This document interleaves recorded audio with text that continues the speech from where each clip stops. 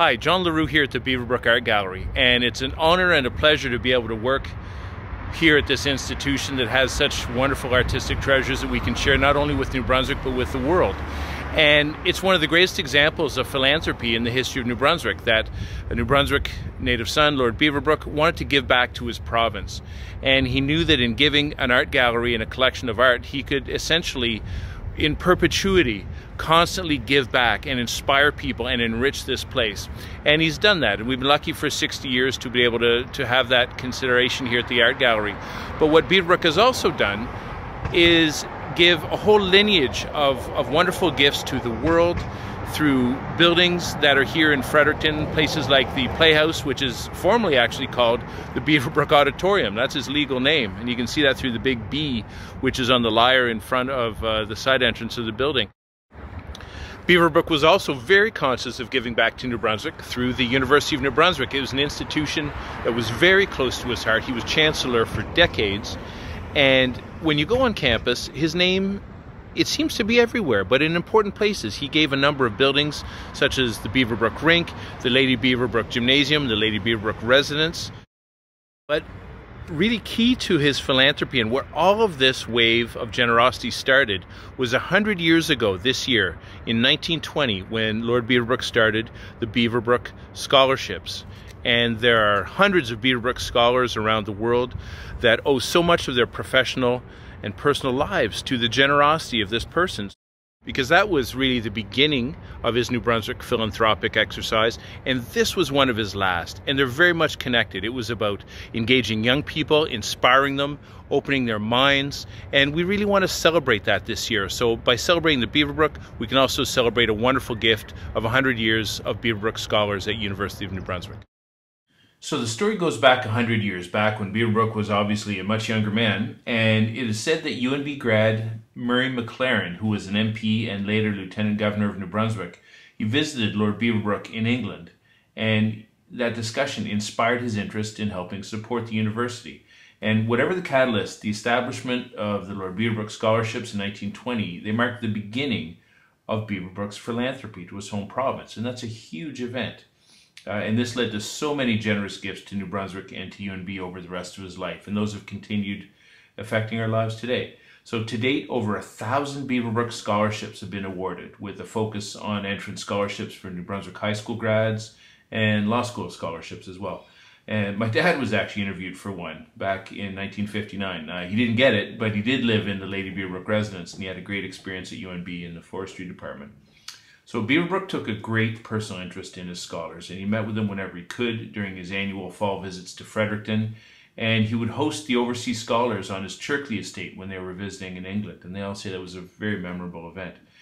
Now, inspired by their benefactor, in 1979, a group of former Beaverbrook scholars decided to maintain that legacy by establishing an undergrad scholarship of their own. They called it the Beaverbrook Scholars Award. And since that time, they've contributed, get this, more than $2.5 million to the scholarship endowment.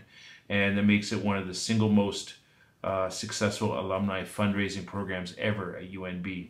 And that scholarship was also been supported by the Beaverbrook Canadian Foundation. And they've been a major donor. And of course, they've helped the Beaverbrook Art Gallery over many decades.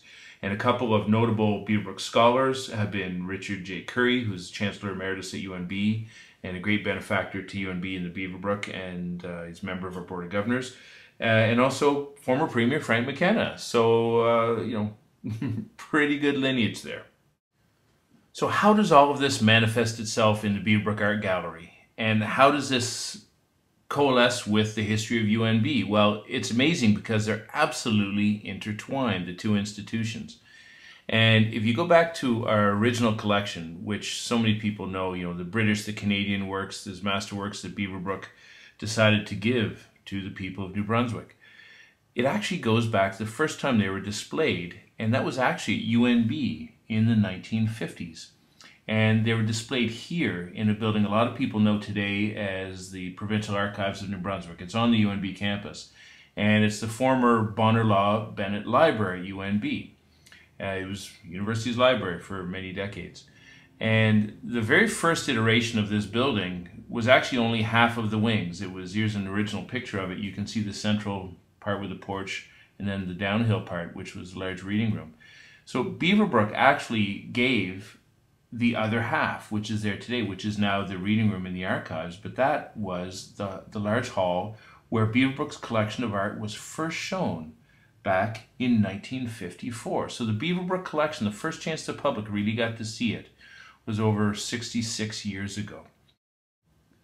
With Lord Beaverbrook's connections at UNB, it was not a problem for him to organize this exhibition, and it took the province by storm. In 1954, Beaverbrook organized an exhibition from his collection, but also some works from his good friend Sir James Dunn's collection as well. And Dunn, of course, the two are very well-known New Brunswick industrialists, and their works form the core of our original collection. Dunn was a great art collector as well, and in fact we owe him the interest in Dali that we have. So I want to quote from an article from the Daily Gleaner of November 9th, 1954, which was printed just after the opening of the exhibition, and I quote, "More than 500 people visited the exhibition during the first hour alone, in the new wing of the Bonner Law Bennett Library, draped like a bona fide art gallery, was so jammed that it was impossible for the patrons, students, faculty, citizens, and visitors to take in all of the portraits." End of quote. So by the time it was over 2 weeks later, more than 5,000 people from all across Atlantic Canada and Maine had viewed the exhibition. And works by Canadian and British artists, people like Augustus John, Stanley Spencer, Walter Sickert, John Singer Sargent, Thomas Gainsborough, and Canadian artists like Jack Humphrey and Cornelius Krieghoff. And the exhibition famously featured some of Graham Sutherland's preliminary sketches for that well-known and infamous portrait of Winston Churchill that was destroyed. And many of you may know that episode from a recent feature on the miniseries The Crown. One of the most popular paintings that was shown was neither Canadian nor British. It was actually Spanish, and it's ubiquitous to the Beaverbrook Gallery now, but at the time, think of how amazed people would have been to see a work by Salvador Dali at the UNB library. And it was a fresh painting that was only completed just a few months before, and it was of Lady Dunn, and it was called Equestrian Fantasy, where she's sitting atop a horse with a falcon in her hand, with her now surrealist 3 legs on the horse, and it was just a triumph of painting. There's likes that people had never seen before. And Lord Beaverbrook and Sir James Dunn didn't attend the opening ceremonies, which was overseen by Lieutenant Governor McLaren, but they did attend a preview 2 days before the opening. And one of the things that's interesting, maybe for me at least, is the advisor that really helped with Lord Beaverbrook choosing a lot of this collection was a South African working in Britain at the time named Leroux, Smith Leroux. No relation. By 1959, the actual art gallery itself opened on the banks of the St. John River, the beautiful modern building with an outside of marble and gray brick. And on the inside, housing, of course, the collection, which a lot of it was seen at UNB 5 years before. But in addition, there were also works by Salvador Dali, like the magnificent Santiago el Grande, which was donated by Sir James Dunn's widow, who was later to become Lady Beaverbrook as well.